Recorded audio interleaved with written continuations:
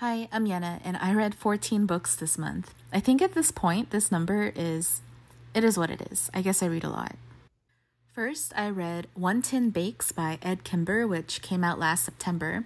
I found out about it from the Instagram account Chubby Kitchen, and what can I say? I was influenced.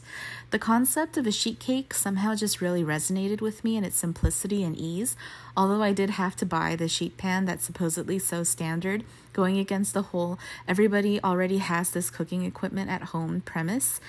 Because I traveled a lot this month, I baked exactly one thing with the pan so far, using a recipe not even from this book, but I did truly enjoy making sheet cakes again and am eager to bake from this book in the very near future.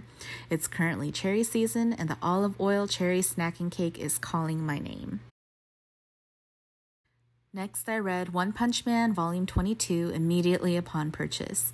Summer to me isn't complete without manga and Asian snacks. This one is as fun as can be expected. Then I read this Namio Harukawa book, which still remains a bit of a mystery to me. The publisher Baron is small. I had to enter the Goodreads data info for it, and it only has one poorly written essay preceding the artwork images, which have no materials or date info. But I got this to use as a reference book, which can still serve in that purpose. I just wish I actually learned something from this very gorgeous but very underwhelming book. I've been following the pastry chef Camilla Wynne's Instagram recently for her stunning and whimsical cakes decorated with candied fruits, so of course I pre-ordered Jam Bake. I expected to find tons of candied fruitcake recipes, so was disappointed to find zero, and instead mostly jam recipes and ideas to incorporate them with desserts. I do love jam, but the book reminded me of the existence of botulism, which is terrifying, so I'm probably going to set this aside for a while until I feel ready to make my own jams and be that person with a fridge and pantry full of homemade sauces and tinctures. I believe in myself. I'll get there. Beautiful book, though. Then I drove to San Jose area for a wedding, and one night at the hotel read The Secret Lives of Church Ladies by Deesha Philyaw in a single sitting. Ben from Doom Antidote recommended it in one of his videos here on BookTube, and I just took it along with me mostly for its slim, travel-friendly size. But it was a delightful, delectable surprise. Each short story very impressive, leaving me feeling so much for every single character. The standout is Peach Cobbler, which I still think about. I felt huge by comparison, like I could crush her bones with one hard squeeze, with one hard truth. Next, I finished the last two Neapolitan novels, Those Who Leave and Those Who Stay, and The Story of the Lost Child by Elena Ferrante, which I'll discuss further in their own video, but spoiler alert, they're incredible. I'm so happy to carry this story in my life forever now. I also read Incidental Inventions immediately after because I just can't get enough of Ferrante, and it was a quick read, a nice insight into her mentality and IRL persona. Throughout the month, I read the Anthropocene reviewed by John Green, which I admit is a peer pressure read because I've never read or really heard of John Green. But everyone kept talking about this book, and I saw it at Costco, so sold. And it's nice, like an old white learned scientific history-oriented grandpa telling me his life's tales. But in book format, which is great because plenty more opportunities to throw in quotes, and there are a lot. As you can see, they're all highlighted. And they're all great. I love the idea of John Green has outlived John Keats' 26th birthday party, where every guest brings prepared poetry recitations. One night, I just picked up The Custard Heart by Dorothy Parker from 1944 and was floored. The first short story is dripping with disdainful satire and had me cackling with laughter. Slender, arched feet like elegant bananas. And the second story pretty much ended me. It's devastating. This little book is utter perfection. Then for the last week of June, I was in Hawaii and read Luster by Raven Leilani, which is probably the most hyped book of last year as far as I can tell. I read it on the plane, and between the content and the travel anxiety, it was not an enjoyable experience, to say the least.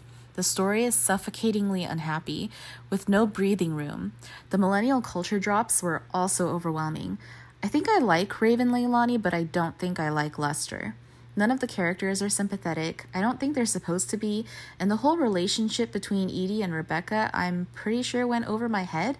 I didn't get whatever that was supposed to be at all. Please enlighten me. Then I read So Sad Today by Melissa Broder, which is an interesting choice to read during a fun, happy Hawaiian vacation, but I enjoyed it immensely. I love Melissa Broder. It's sad to think the stuff described in The Pisces and Milk Fed are all based on her reality. She's had a lot of bad sex. Sad and laugh out loud funny. Continuing my weird beach read choices, I read The Pursuit of Love by Nancy Mitford in anticipation of the Amazon series coming out next month, which I'm so excited about. I read Mary S. Lovell's The Sisters, the saga of the Mitford sisters, several times, and I'm fascinated by that family. If you've never heard of them, I highly recommend the biography, and I'll link their wiki page below in the description box. But suffice to say, I'm very familiar with the story and have been meaning to read Nancy's books for years now, and finally got around to it. And dare I say, I liked it better than Little Women? And I love Little Women. It would be my annual Christmas time reread because of its wholesomeness. But that's precisely why I enjoyed The Pursuit of Love so much more. It's like the British aristocratic version of Little Women, but with none of the virtuous pretenses. The main character, Linda, dislikes children, including her own, and chases her desires however ill-suited. And considering it's the 1940s, that's pretty powerful. He evidently had not envisaged so soon having 7, and indeed both he and Aunt Sadie lived in a perpetual state of surprise at having filled so many cradles, about the future of whose occupants they seemed to have no particular policy. Very droll. And finally, I read Death in Her Hands by Ottessa Moshfegh because my paperback pre-order copy finally arrived. This is definitely not a natural beach book choice, but when you get a new to me at least, Moshfegh, what are you gonna do? You're gonna read a tense, creepy murder mystery at the beach house is what you're gonna do. And despite being in a house full of family in Hawaiian paradise, the loneliness of Vesta Gull in her foresty cabin was achingly palpable.